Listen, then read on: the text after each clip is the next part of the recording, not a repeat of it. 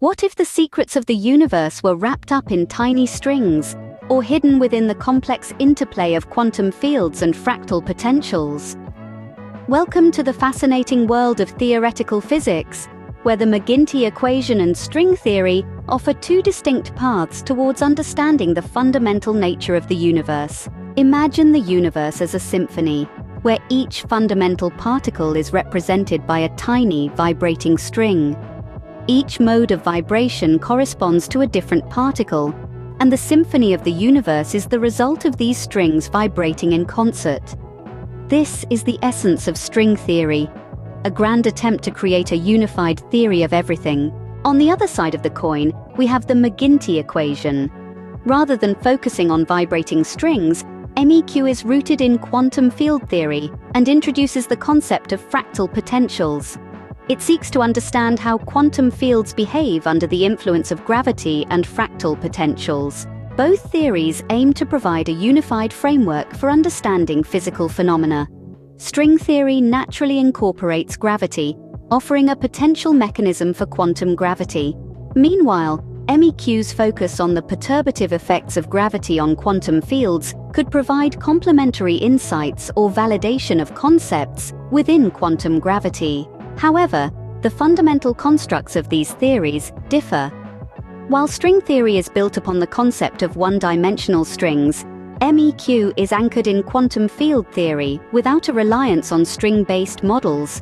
This divergence could lead to different predictions or interpretations of physical phenomena. Moreover, the mathematical frameworks required for these theories are quite distinct. String theory often involves higher dimensional spaces, while MEQ utilizes mathematical tools focused on fractal potentials in spacetime. The compatibility between these diverse mathematical approaches is far from straightforward. The scope of application also differs between these two theories. String theory is all-encompassing, aiming to unify all fundamental forces, including gravity.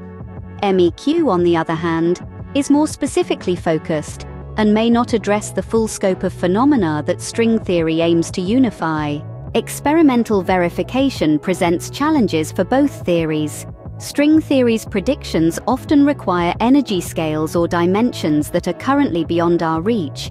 MEQ's concepts, particularly the fractal potential aspect, might be more readily tested, though still challenging. In conclusion, while both the McGinty equation and string theory contribute to our understanding of the universe's fundamental nature, they operate on different theoretical premises and utilize distinct mathematical tools.